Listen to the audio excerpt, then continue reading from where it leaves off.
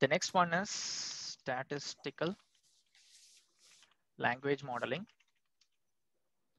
So what it does is we'll be building some statistical language model based on the language and the words we are getting from the sentences.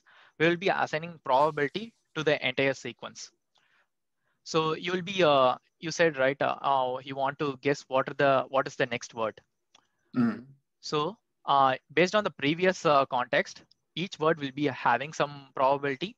So if you give the passwords like this means, based on the training data, it will actually guess what is the next word which has the highest probability. So that will automatically be a next word.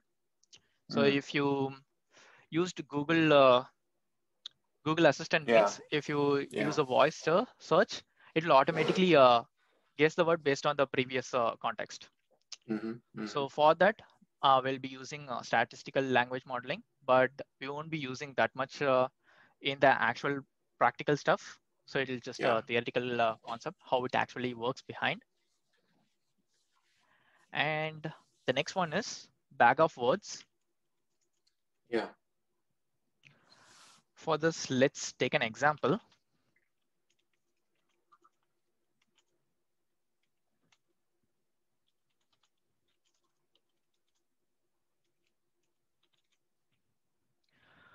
So yeah, if you consider this as a whole word, you'll bag of words is it's like a feature extraction technique.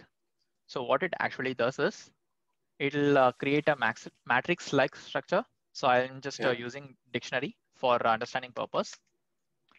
So he is occurring one time. Is occurring also one time. Good is occurring 2 times. So is it like word frequency? Yeah. So it will just assign the word frequency. So if you consider a model means, you will be having a vocabulary. Vocabulary means all the training data with the unique words. Let's say we have like 500 words, and you will be having dictionary for all the words. So if you give a sentence for this feature extraction, so it will just assign these words as 1, 2, based on the number of words in the sentence. So this 1, 2 for the related words will be considered as a feature. So if you can see, good is occurring 2 times. If you consider a model for sentiment analysis means, obviously this will be positive sentiment. Let's say you sorry, have. Could you repeat the last thing? It will be. Yeah, good is a positive word, right? Yes. So if you go for sentiment analysis problem means, it will automatically assign it as a positive sentiment. Let's say you have only 1 good and 2 bad in an overall sentence means. So based on this, it will just assign it as a negative 1. Yes, understood. So this is one of feature extraction technique. And the next one is Engrams. So, and you probably are getting to this, but if I understand it correctly, what's happening here is that these modules are just combined. Is that correct? You take one thing from the, you use bag of words, and then you, with the result of bag of words, this is put into something else? Yeah, sometimes we also do that. It all based on the scenarios only. Okay.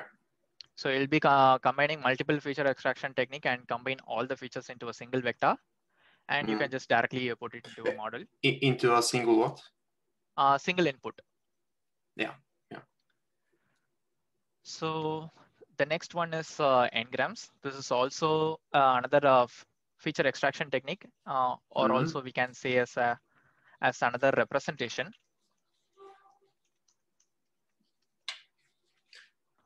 For Engrams, it is also like another representation. Let's consider this words. It's a sentence, for example. So if you consider Engram as 2,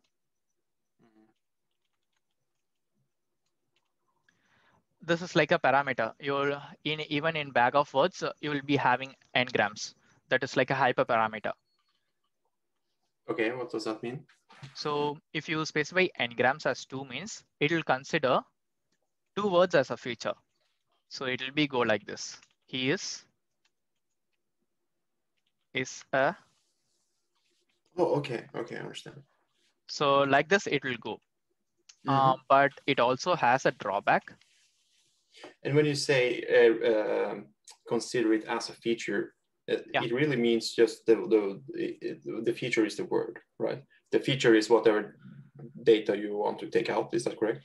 Yes, yes. We are just actually getting some different way of interpretation. So usually we are just getting individual words.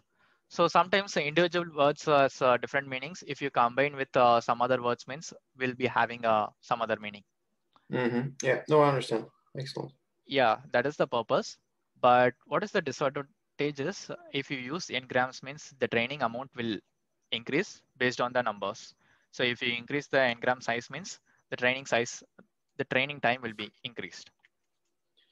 It will be increased based on more words? Yeah. Is that because, yeah, I'm actually not sure why. Could you explain why? Yeah, I will explain. So yeah, you are creating more number of features, right? He is actor like that. It will get so many data because of this, because we are repeating so many informations like this. If you just okay, say, and just a quick question here on the, so it takes it actually the he is and then the he is so the last one lags every time. Is that correct? Which one? The last word is the last word on the one sentence is the first word on the second sentence. Is that always the pattern with ngrams when you're doing it -2? Yes, it will be like a continuous 2 words. It's nothing but a continuous 2 words or 3 words. So if it was 3 words, how would that look like? So he is a good and a good hacker. Okay, then I understand. Okay. So if you increase the size means it will actually get so many features. That's why the model training time will actually. Yeah, then it makes total sense. So the maximum you can go up to is 1, 2, 3. That is enough most of the time. If you go more than that means it won't actually improve the model.